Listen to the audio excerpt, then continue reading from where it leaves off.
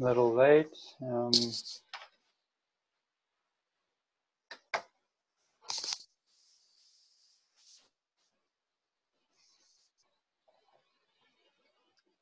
The last time I was lecturing, I was talking about back end as a service. Let me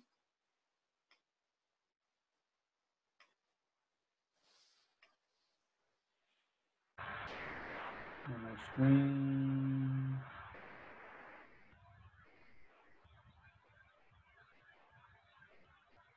And so we're talking about, like I said, back end as a service. And talking in particular about Firebase and Firestore. And we'll go back a little bit.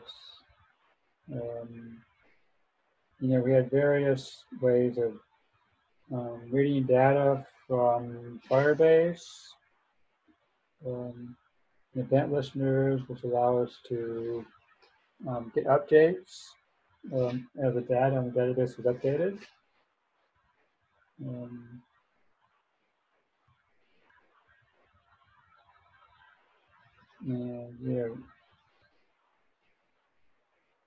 early on an example where I was using a regular reading by hand and then pass in that with a string, and then we're trying to read it out as an object. The object expected that value to be a number.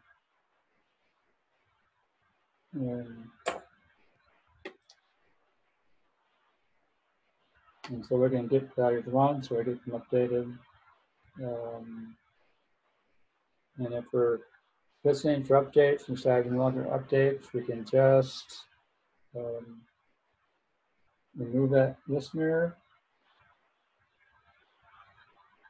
There's various options we can use. So we can order, when we read multiple values, we can order them a limit to a few.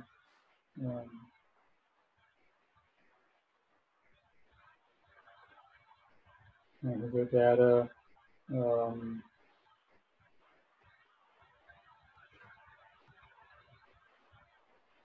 Again, we're getting the Firebase objects, getting basically in reference to the particular location in that tree. And then we're looking for what happens when things get updated and when the operation is canceled.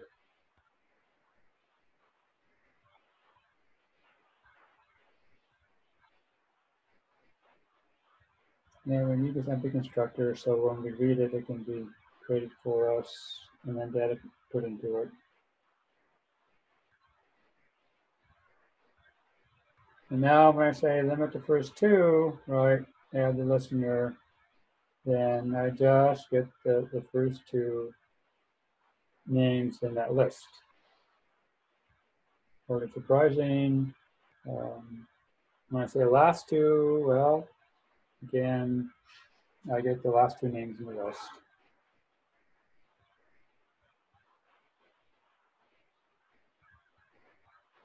Right, again, just if you know SQL, then it's pretty standard to be able to order data in this way.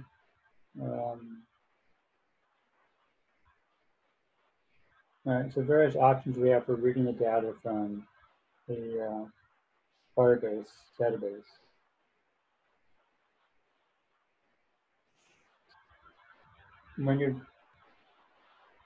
If you're used to doing SQL database, when you go to one of these NoSQL databases, you find that you have to structure your data differently because of the performance characteristics of a NoSQL database.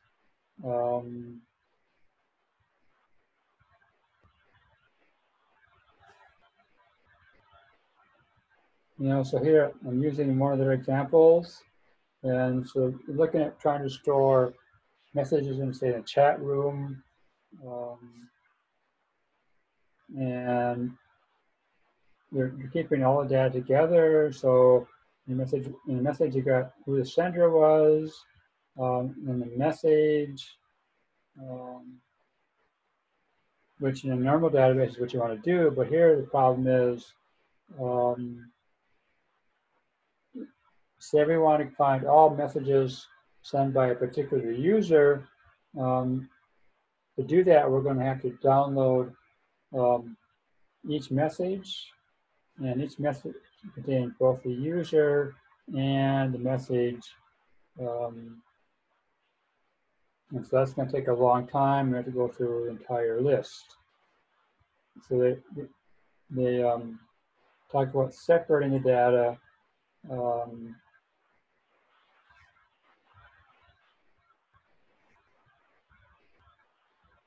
Right, so store the information about the data in one place, and the actual messages in another place, and then perhaps the participants in that chat in a different place. So now, if you want to find all messages from a particular user, we can then, scan through a smaller list to find those participants, and then later go look at the messages. So it's just a reminder that these databases work differently, and so you have to structure the information differently in them.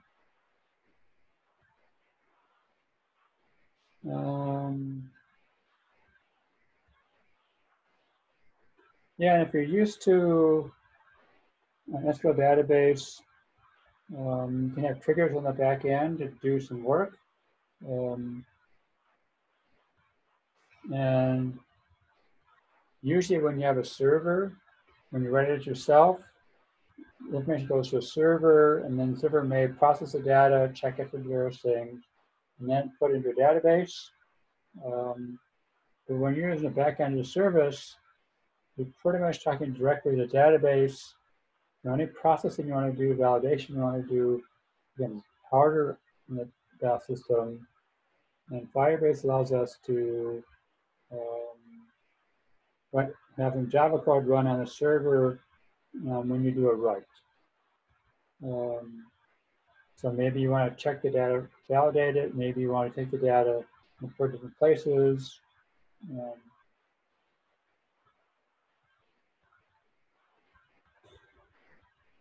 We can also authenticate, require that users be authenticated before they can access the database. And we do that looking at the rules. And here, I'm basically saying no one's authorized until they get authorized. And then there's an authentication part of the dashboard on Firebase. We can then indicate how we want them to actually authenticate. Right, so here I've selected email and password. You see it's enabled. And we need to add, dependency to the Firebase authentication. And now, I get my authorization instance, and then I'm signing in with my password, email and password, and that's it. That's how we can then authenticate or have users log in. So for creating applications, right, we don't want anyone to connect the database.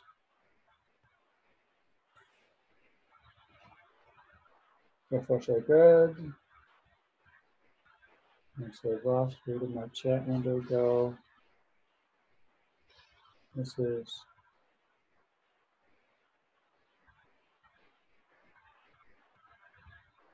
I haven't quite figured out why this happens, but whenever I share my screen, all of a sudden a list of people in the class, and the group chat goes away. Now it's back.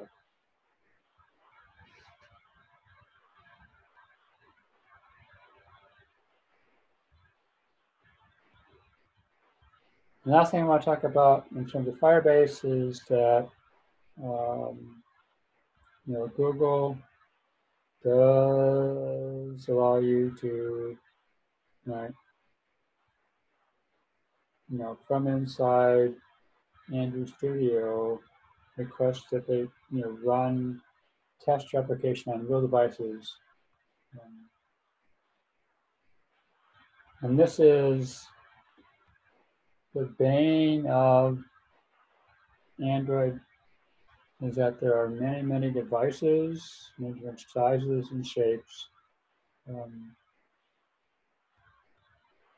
And so it's very useful to test your applications, not just on a device, but on multiple different devices.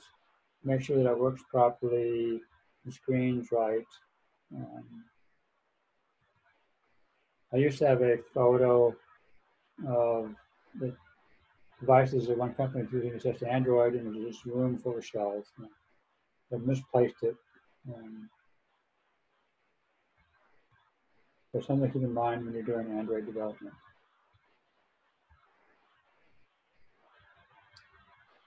Okay, and that's all I want to talk about as back-end service.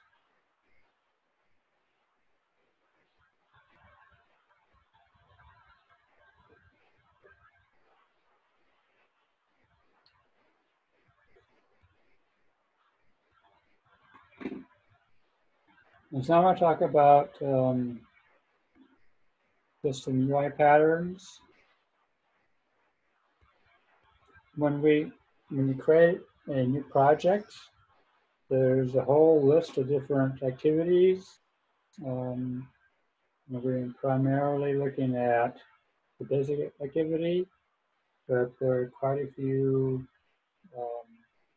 other templates they use to help you get started. And I want to look at a few. And this is, what can I say? Android is changing over time, and the pace seems to be picking up. We went from Java to Kotlin. They've added architecture components, so we got room and models, view models. Actually, we went back further, they added fragments. And in the future, there's going to be, let's combine or compose library coming in. And so these templates they use are evolving over time too. So the templates I've looked at have changed considerably from what they were last year. Doesn't mean what we did last year doesn't work, but they've decided that this might be a better way of actually doing it using more of their tools. So a very common pattern is we've got, the bottom here, we've got, basically buttons we can press, and that'll change the view, right? So it's like each one of these is a different view. And I believe this should be right. So if I tap each button, right, we get a completely different view. And of course, the way this works behind the scenes is that each time I press one of these buttons, right, it shows up a different fragment. The question is, how can we do this? What's involved? And we can do this several ways. One is we can do it by a new project. And so we got the bottom navigation activity. And we can also create it using a new activity.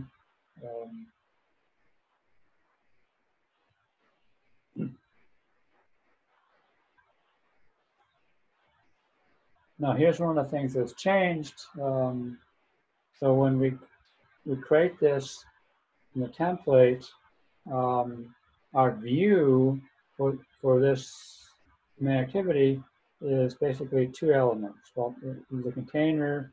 Inside the container is a nav view, which is basically this view down here. And then this host fragment is basically all the contents you're going to see up here.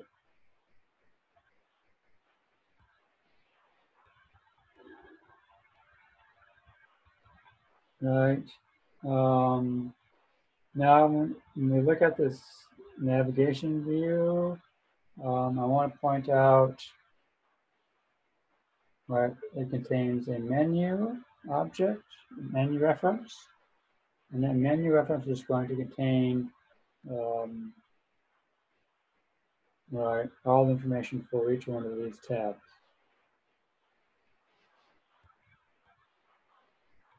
Right. Here's our menu, right? So I'm looking at the text view as opposed to the graphic view, right? So it contains an ID, so we can reference it, basically an icon and its title, right? And again, they're using a string resource, which we should do all the time, right? So, here is this menu comes here, right? Navigation notifications, that goes up there.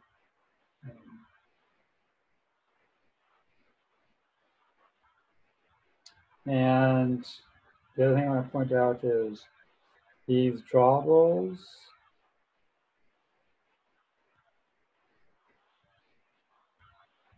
are built in. There's certain ones that come with Android that you can use.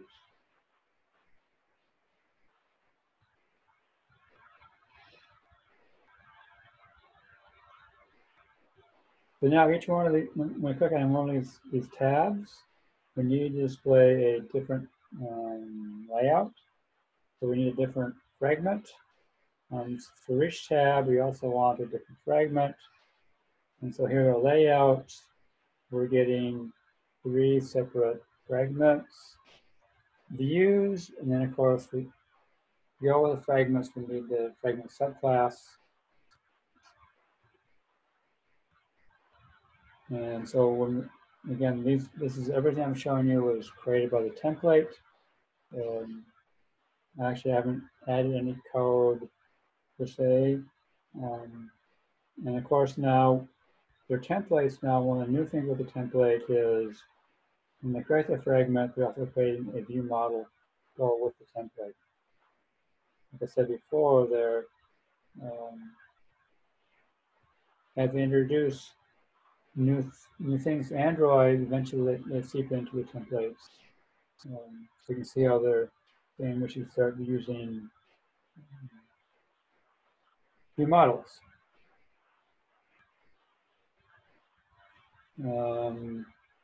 Now the question is, when I click on one of those tabs, how is that make the fragment change? And to do that, we need to go down in our resource. We have this mobile navigation. And when we look at that mobile navigation, right, it contains several things. It contains, this is a graphic view, it contains all of the fragments.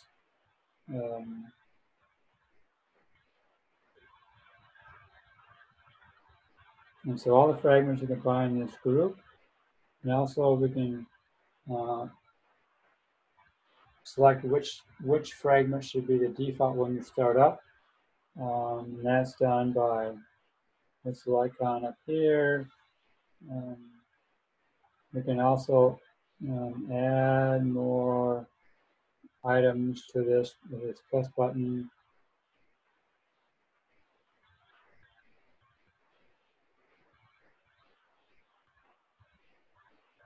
And now we go to the main activity.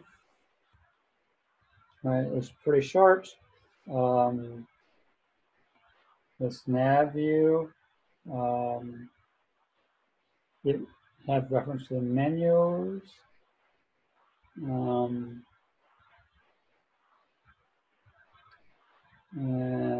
right, this nav host fragment has reference to mobile navigation. And then for app bar configuration, we give it a list of all the fragments, basically.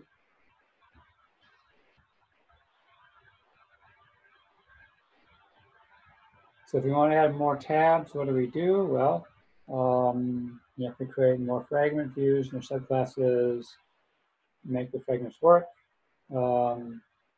Menus then need to be updated to show list all the new fragments. Add that fragment to the mobile navigation, and then we need to add it to this in the main activity.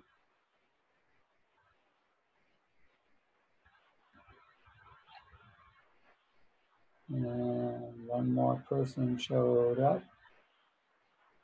And we need to.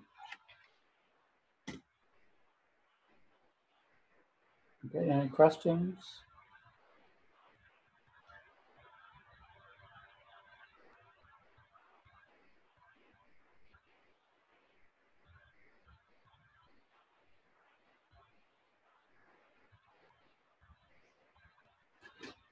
No, everyone's quiet.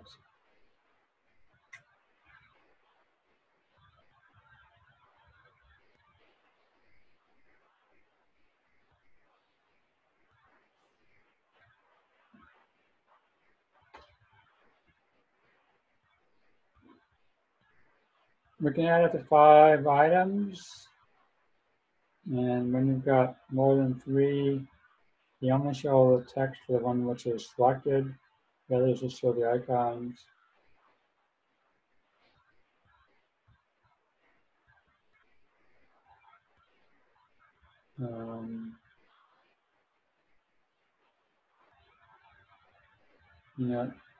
Google provides a number of icons you can download and use.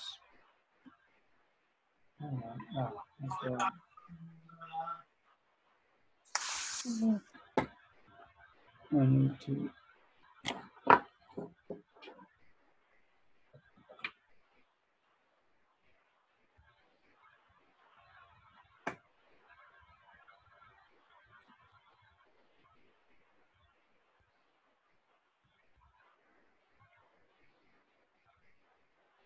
And then when you have icons you want to add to the project, whether it's actually a bit image or a vector image, there's a new, and then you can either add, depending on which one you have. Google provides vector assets instead of a bit image.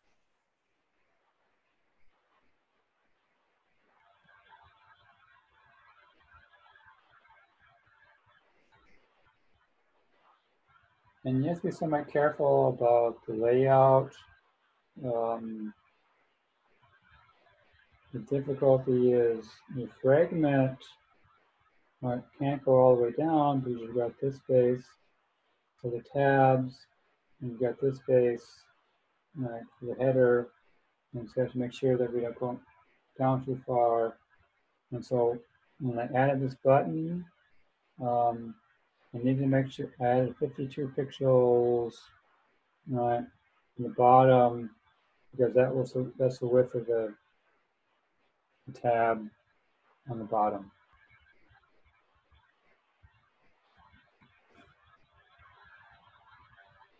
So far, so good.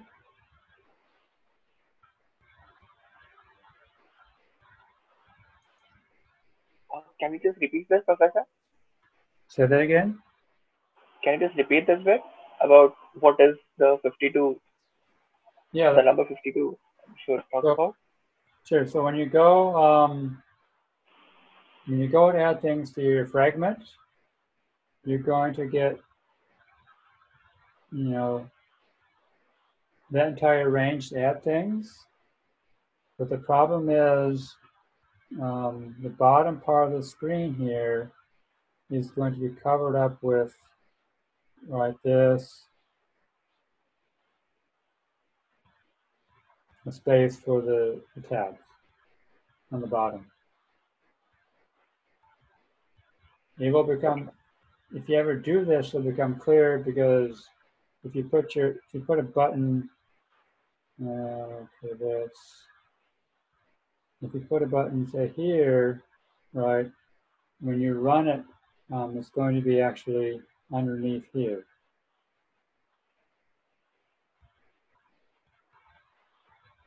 Is that better? So the fragment is taking the space in the bottom of the screen? Right. So that's why we have to give some extra space at the bottom? Say it again? So we have to give some extra space at the bottom there? Yes, exactly. Okay, understood. Thank you, Professor.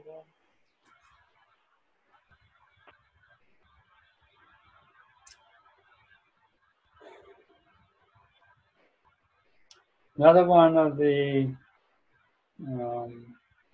templates.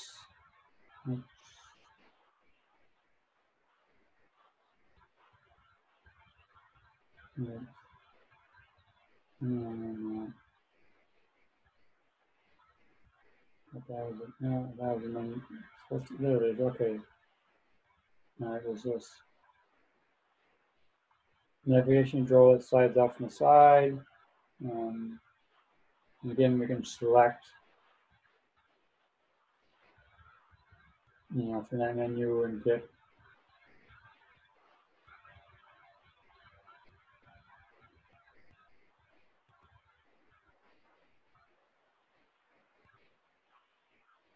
So in both cases, right, in the previous example, we had basically a bunch of tabs in the bottom. Those, that was just a way of having a menu item, and you select an item in the menu, and that would then select which fragment to use. The same thing here, except now that menu, instead of being displayed in the bottom of the series of tabs, it's going to be displayed right in that drawer that slides out. And then this particular template adds two more features. One is this button, this floating button you can add to you can press and perform some sort of action.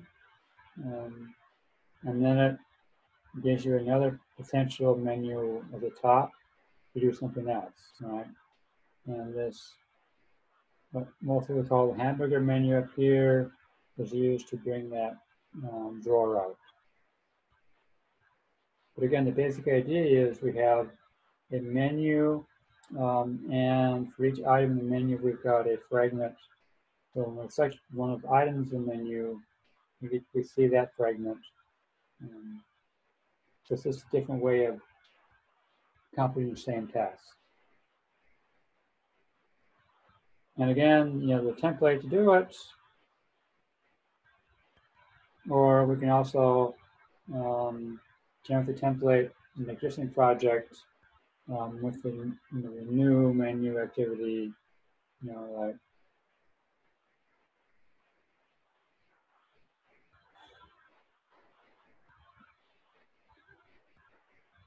this template is a little more complicated to deal with. The main layout is very simple.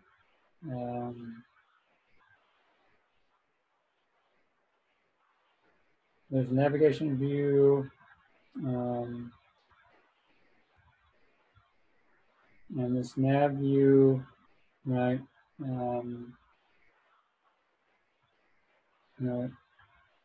This is the text from the main layout for that navigation view, and one has the navigation header. That's the graphics from the drawer that slides out, and the menu is the list of items you want to display in that drawer.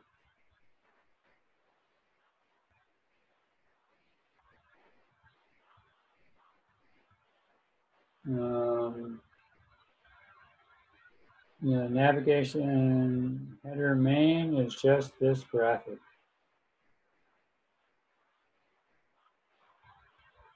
And so you got your image of,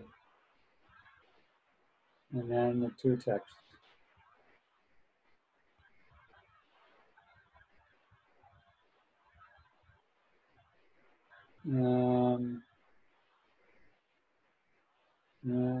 Talk about that.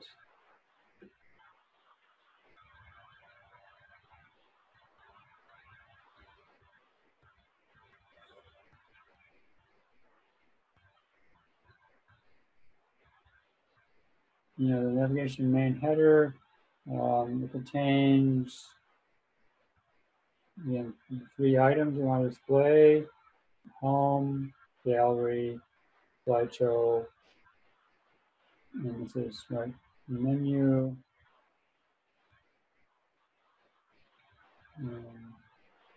Action bar, and app bar main. This tab button contains just that little green circle for the envelope.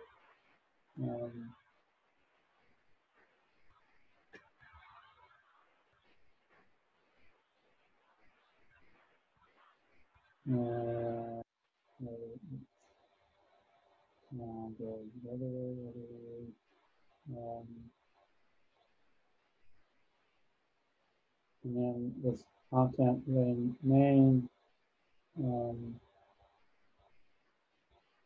this contains the host fragment, and part of it contains a reference to mobile navigation. And mobile navigation will play the same role it did in the previous example, which will create how we group the menu items. Right, so again, we've got the menu items. And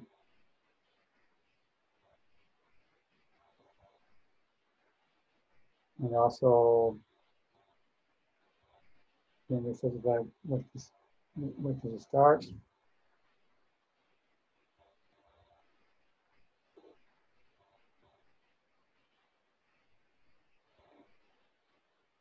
And laying it out, again, notice I have, a fair amount of space down here, but holding any space down there. And that's again because we have to worry about navigation header.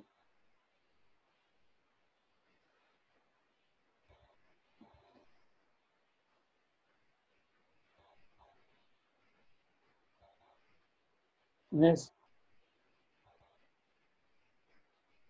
at some point, these templates are accessible. You just have to spend some time looking at them and tracing things down to see where pieces go, so you can know which pieces to modify.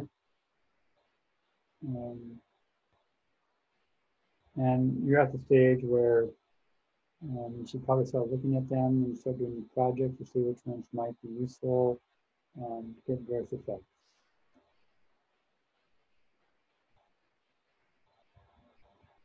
Okay, any questions?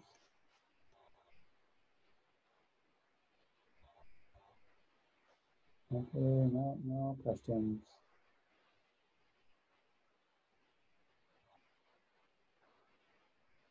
I want to look at briefly one other template, and that's the master detail.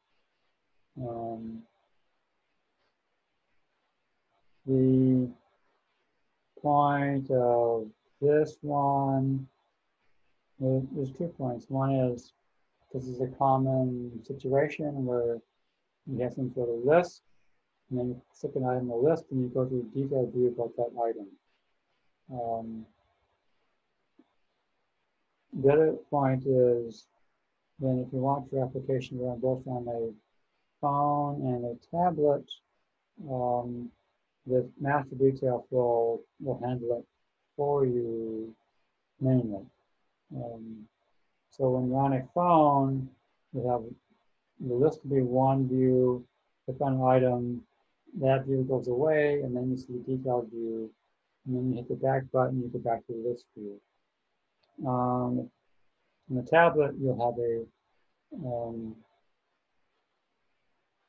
the list view will be on the side, and when you pick a particular item, it will show in the detailed view on the right side. I don't worry about this case too much anymore because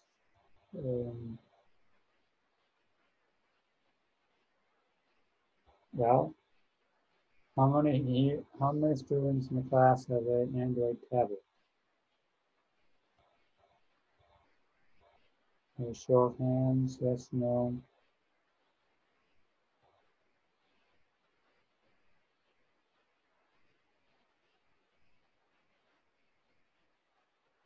There's one person listening. Yeah, I don't think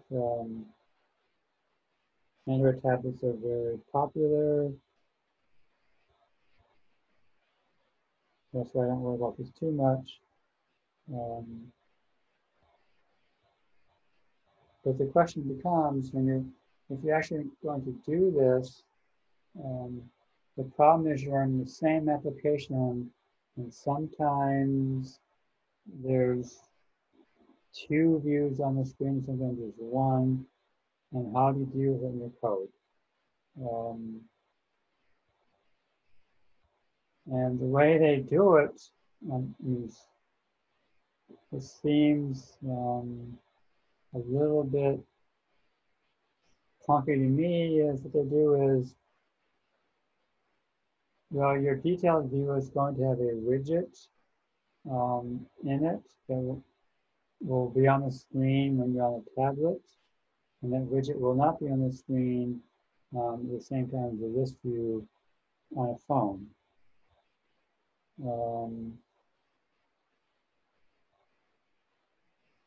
And so what they do in Android is, in your main activity, they declare this property to pane, and then they check to see whether or not the item detail container is available right now, which means it's on the screen. If it's not null, that means that both the list view and the detailed view are shown. And so if this is true, and now what they expect you to do is, in your code, you start getting things like this, where every methods start to become a case statement. If it's to pane, you may do something this way, otherwise do it that way.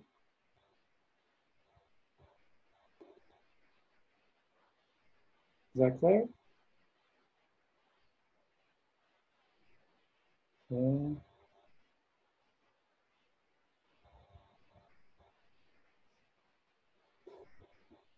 Now I want to talk about a different way of handling that. And to do that, I want to use an example assignment that I gave several years ago. And the assignment was a game. And when you started the game, you would draw circles, all these circles here.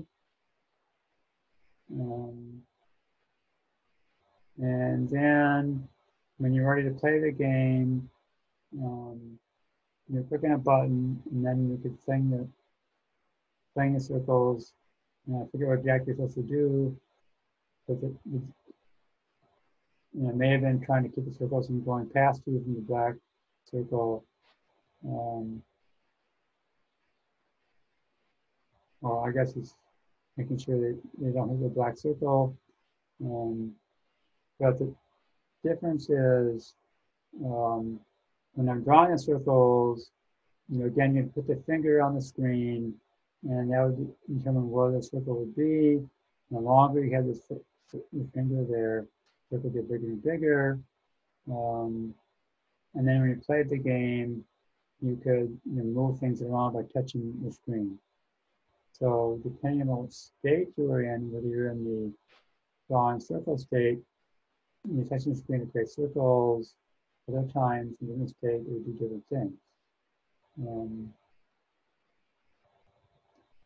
The game had various states. No game, create circles, and play game, different states. And pause.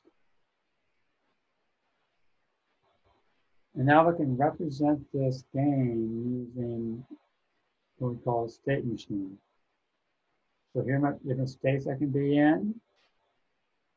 And when I'm in the no game state, there's only one action we can do is we create a new game. And that leads us to create circles. And then when I create circles, I can put my finger on the screen. So action down, that would start a circle. Action move, that's when your finger's on the screen. So circles can be bigger and bigger and bigger and bigger. And then finally, action up is when you lift the finger up. And now the circle is at its fixed size, and you take that circle and store it someplace, or keep on redrawing it. When I'm done creating circles, right, I press the start button, and that moves me to the play game state. And, right, now in the play game state, the action move actually is going to take a circle and move it. So even though we've got the same action, right, in different states, the same action is going to give different outcomes, different things, right? And then we need time to go progress. We want the circles to be moving, and so we need time. Every so often, it's basically a time update. It's time to redraw yourself and move things around. And then there's an end game that brings us back to the no game state. So it can represent how the game operates as a state machine.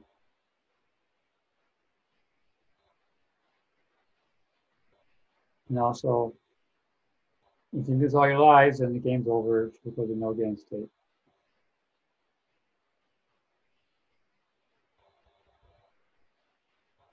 Has anyone seen state machines like this before? Yeah, good, at least one person. State machines like this can be a very useful tool to think about how the program should operate. People who develop games use state machines all the time to model what can happen. And once we can think about in this case, our game and this particular state machine, there are ways in which we can use this to implement the implementation.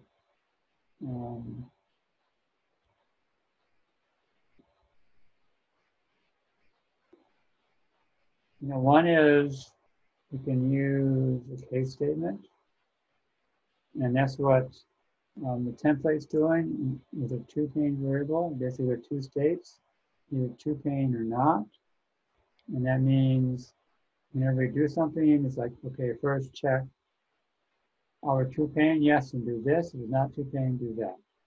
All right, so every method becomes a check which case we're in and then do the right thing.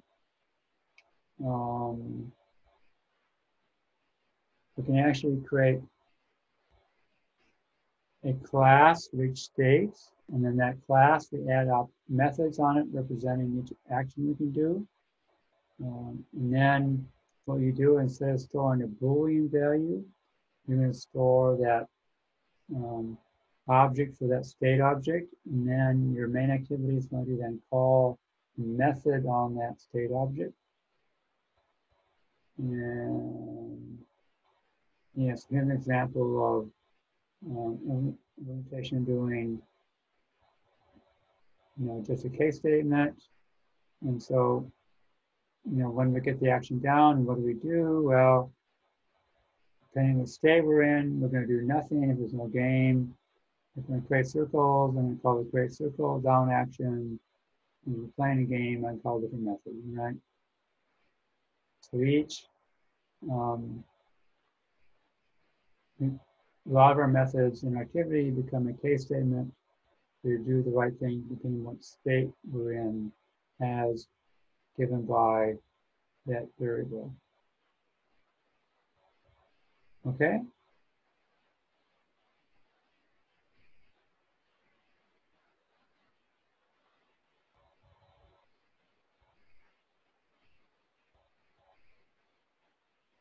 The other way is we can create state objects. So here I'm creating an interface, right? And here are the various actions we have to worry about. Down, move, up, tick-tock. And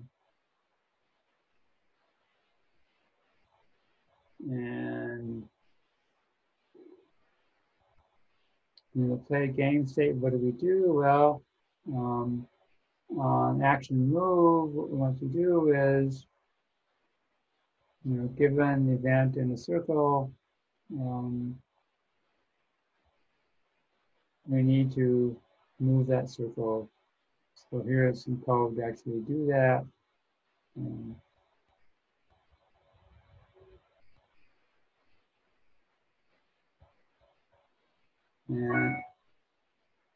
here is my create circle classes, and now on my action down, we get the XY coordinates, and then we have to create our circle.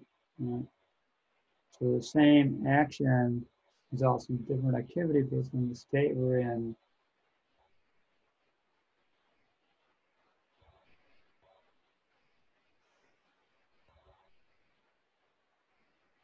And now my state is an object.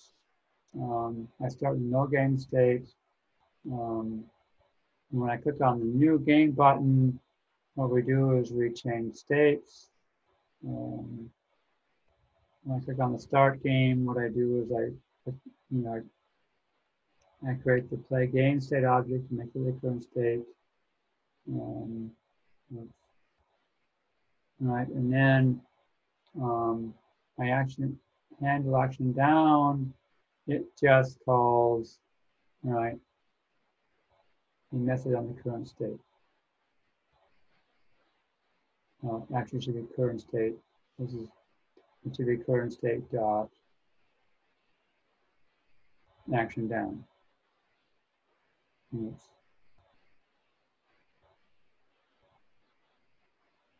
So if any of you have studied design patterns, this is an instance of the design pattern state, the state pattern. Any questions?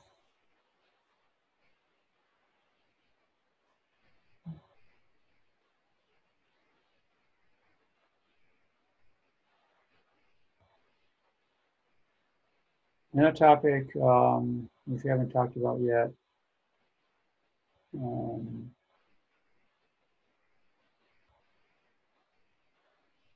When we specify how large to make things, we can do it in different ways. We can do it in pixels, density independent pixels, scale pixels, and millimeters. So, some of these are fixed size, and these are relative size.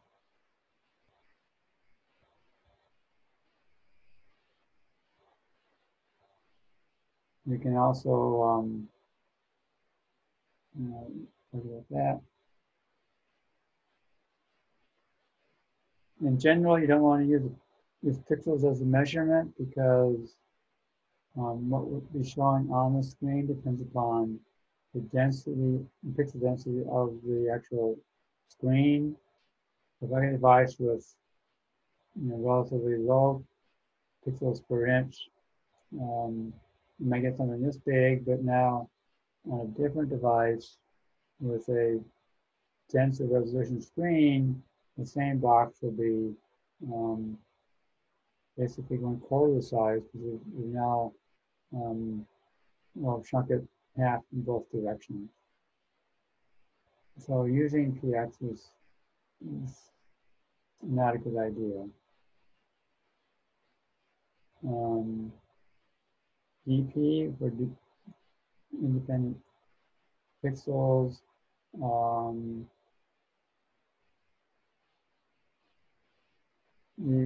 When I specify something to be n by n, it's going to appear to be the same size on the screen, independent of the pixel density of the actual device. So, this is the preferred way of specifying sizes in pixels.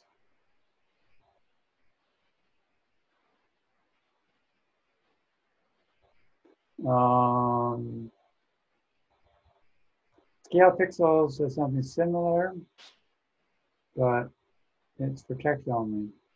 And the difference is it uses the device's pixel density plus font preference of the user. They want a large font or small font.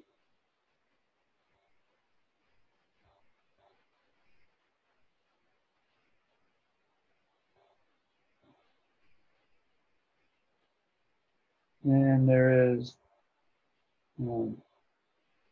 bitmaps.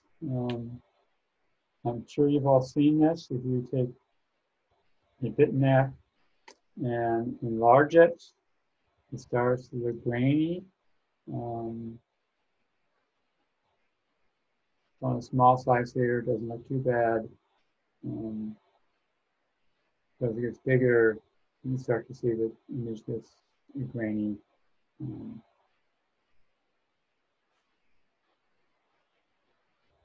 So if you're going to provide images to display on your device, you want to make sure that you do different sizes. Multiple sizes of different devices, so that if you're going to display that on a very small device, you can use a small image. If you're on a tablet, the same thing, you can take a larger space, and so you want a bigger image to display.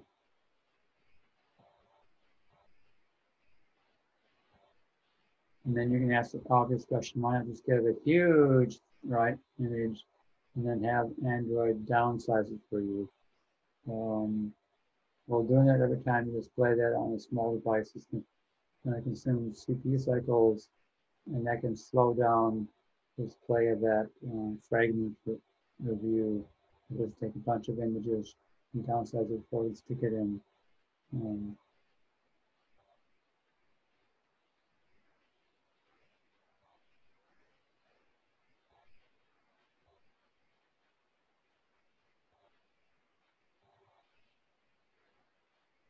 And they have, various density names. And each one here's for the scale factor.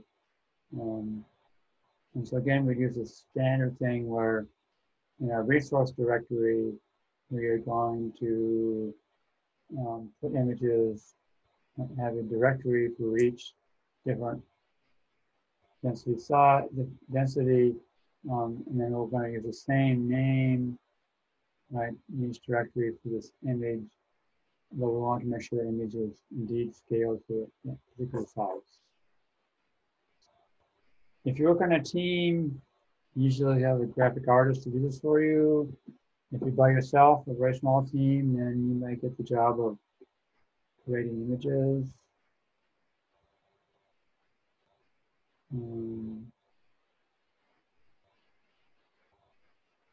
Yeah, I don't care about this anymore.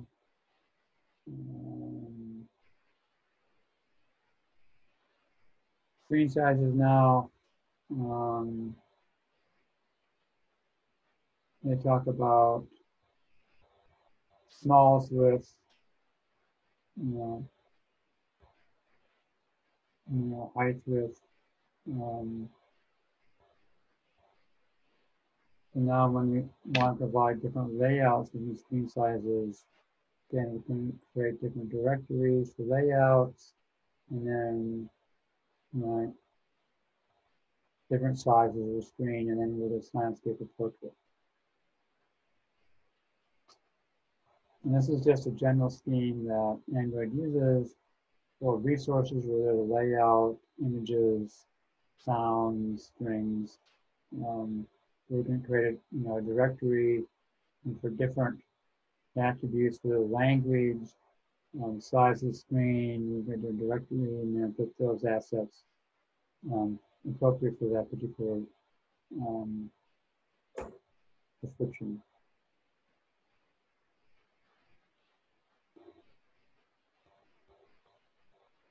And you can, in your manifest, you can specify which screen sizes and densities you'll support. So if you don't want to support, the tablet size or a really small device, or you can specify which ones you'll support. And then if you put it in Android App Store, people with devices that you say you don't support won't see your application. And of course, like I said, we can create layouts and resources for different screen sizes, different densities, different languages.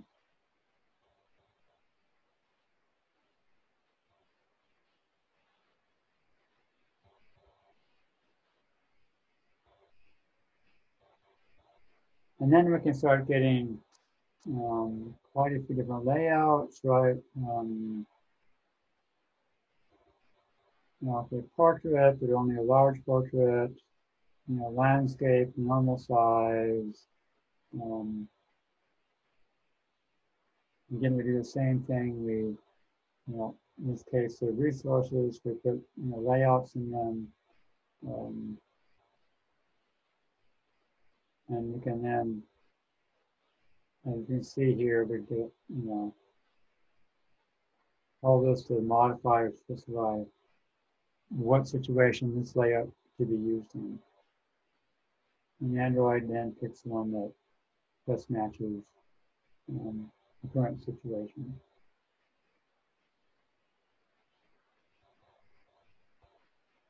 Here is, the manifest file, how the, specify the screen sizes it will support.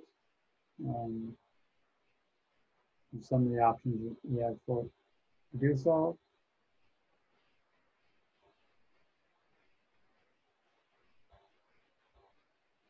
And here are all the different directories we can put in the resource part of your Android project, before.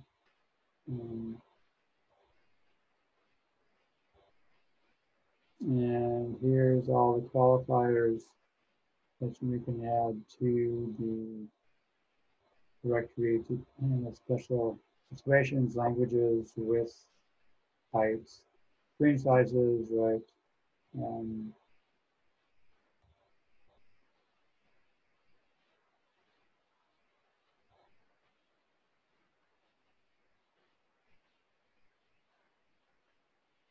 And you have to be careful. The quantifiers have to be done in the right order. So this one is fine. But if I put these in the wrong way, then that results in an error. And the order in which we have to put them is in the order in which they appear here. It's usually not much of a problem because it's not like you're going to string a lot of them in one place.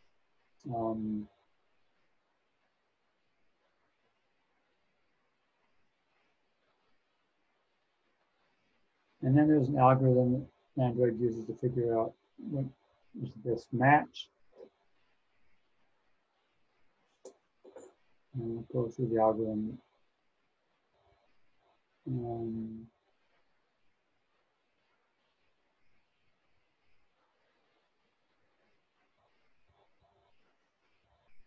Yeah, so how do we detect the screen size? And how do we get logic based on the screen size? Well, we're going to use different layouts, right, to do much of this. So this is going to select the right one for us.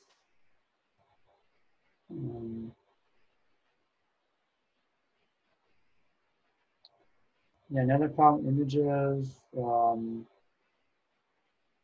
Images have an aspect ratio when they're created. And if you're not careful and you specify a different aspect ratio,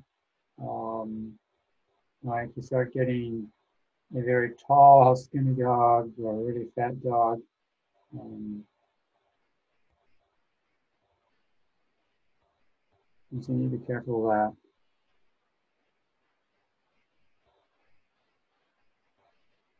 And you may have noticed that the computer science web pages have this problem. Images are added by the office staff, and they are not quite as good as graphic arts and doing images to do that problem. We can have an alias to a reference, so we can put a resource in one spot and use it in multiple places.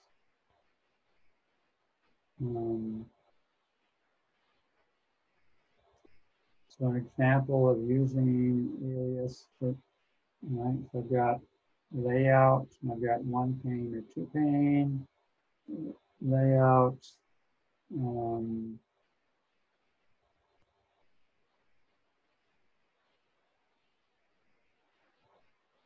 I've got values.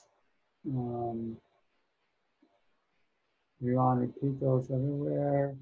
So what do we do? Well, in these values, I can now specify, oh, it's layout one pane. And for computer density, it's layout two pane.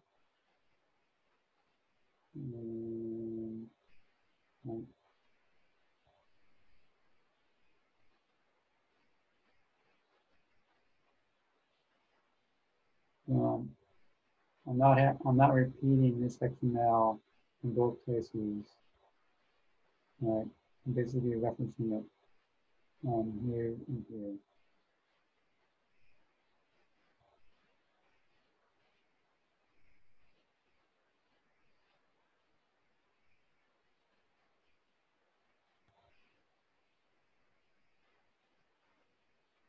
And now when I call this activity, it's going to call the appropriate one again.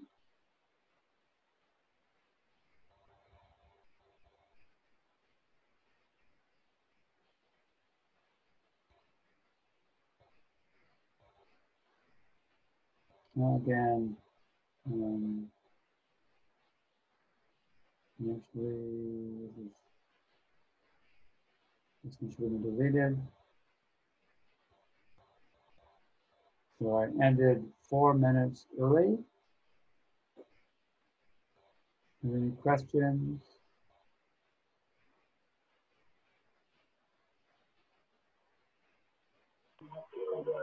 So, Professor, I have a question. Okay. So, I just wanted to understand, since we are not going to have the next assignment, so are we having any change in the marking scheme for the project? No. Okay. So, the one given in the syllabus is what we are going to follow? Correct. Okay. And so what happens is, since we're not having time 4, then I just total the number of points we get total. Yeah. The total will be a little less, that's all. All right, understood. Okay.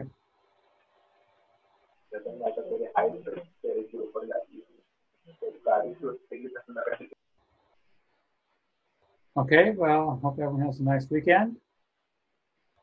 And we'll see you on Tuesday.